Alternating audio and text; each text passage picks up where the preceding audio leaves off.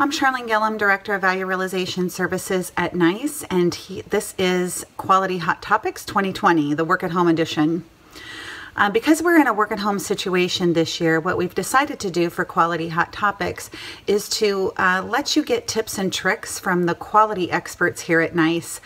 From coast to coast, from different cities and states, we have quality experts that have worked with hundreds of NICE customers to help them fully leverage and take advantage of their technology. And in this day and age, the technology can really make the difference into helping you thrive in this current environment and take advantage of the situation to mature your quality program. So with that, let's get started with our Quality Hot Topics.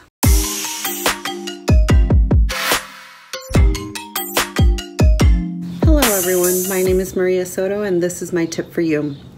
While we're navigating this new world of working from home and we're trying to figure out how to coach effectively virtually, we must not forget the human component in all of this as well. Make sure that you are still holding your one-on-one meetings and your team meetings as well. Make sure that you're using these meetings not only to communicate, of course, business updates and processes and performance, but also as check-ins with your team as well. See how everyone's feeling.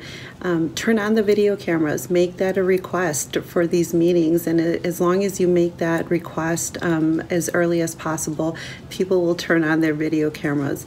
It's a way to keep in touch. Have people share what they've learned about themselves during this time. Have them share funny moments that have happened. See what are people's new routines that they're using, right, when this new work from home situation. Use the time to connect with your team. That's the point, right? Let's not lose the connection that we have with our team, even though we're all working virtually. So thank you and have a great day.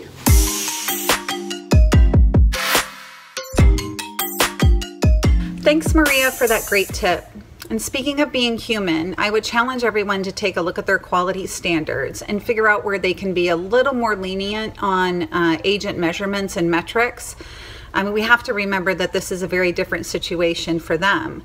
Many of them are not set up with a quiet work at home environment, and even if they are, this is a different situation because most of their family is at home with them.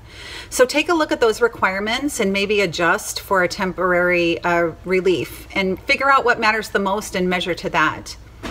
Remember that NICE Quality Central is technology that can help you automate your quality processes and give your supervisors back time to coach and develop their agents. Spend more time with them one-on-one.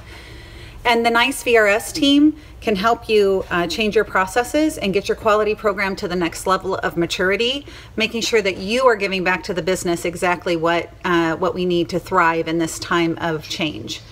So thank you for attending, and we'll see you next time on Quality Hot Topics.